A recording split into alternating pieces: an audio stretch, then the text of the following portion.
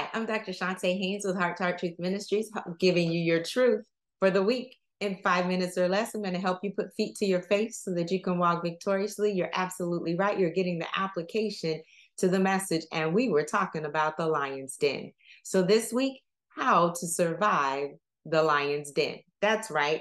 The first thing that you're going to do is to communicate effectively. In other words, we've got to pray.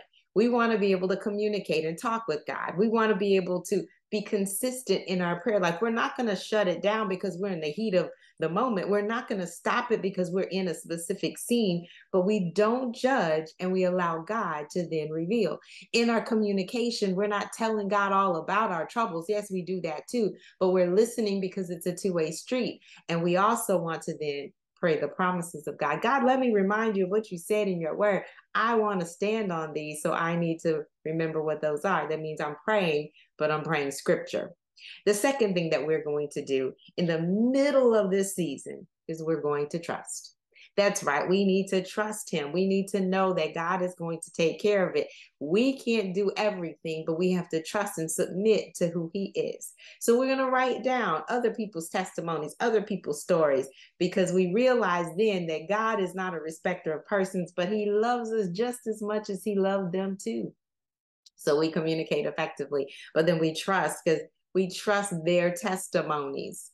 All right. And that is going to help us get to that other side. We're applying the scripture. But the third thing that we're going to do is rest. We're going to rest in his character. That's right. We need to decree and declare the outcome.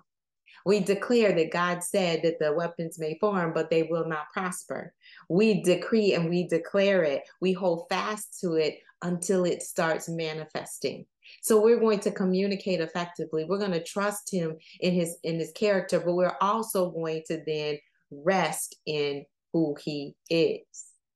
Because see, that rest summarizes all of it. It says that we have to remember what he's done. We looked at the testimonies. We looked at his promises.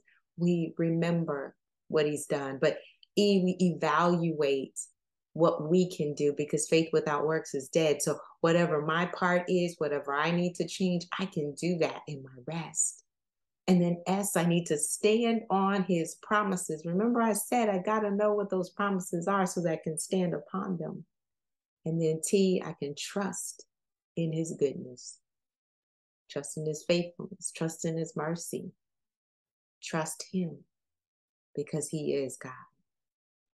5 minutes or less, you're going to get there. This is your truth for the week. Have an absolutely fantastic rest of your week. And don't forget, put feet to your faith so that you can walk victoriously. I'm Dr. Chonta Haynes. Have a fantastic rest of your week.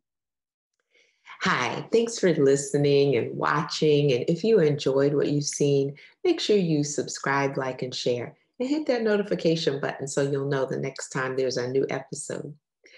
Listen, as a result of my coaching program, my clients have experienced a calming of the emotional roller coaster.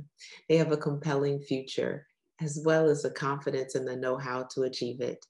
And they have clarity on the financial tools that they need in order to live life on their terms and save tens of thousands of dollars. I'm looking for women who are devastated by the double Ds, divorce or death, who want to gain confidence to live life on their terms with peace and financial security. My question is, who do you know? Have them go ahead and book a call with me so that we can get to that compelling future. My heart may be broke, but your bank account doesn't have to be.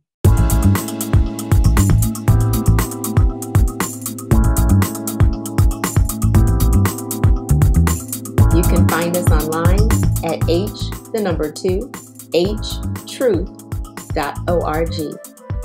At Heart to Heart Truth Ministries, we're helping believers live an abundant life based on God's word, standing on his promises, walking out his principles, sharing with God's people, serving as unto the Lord.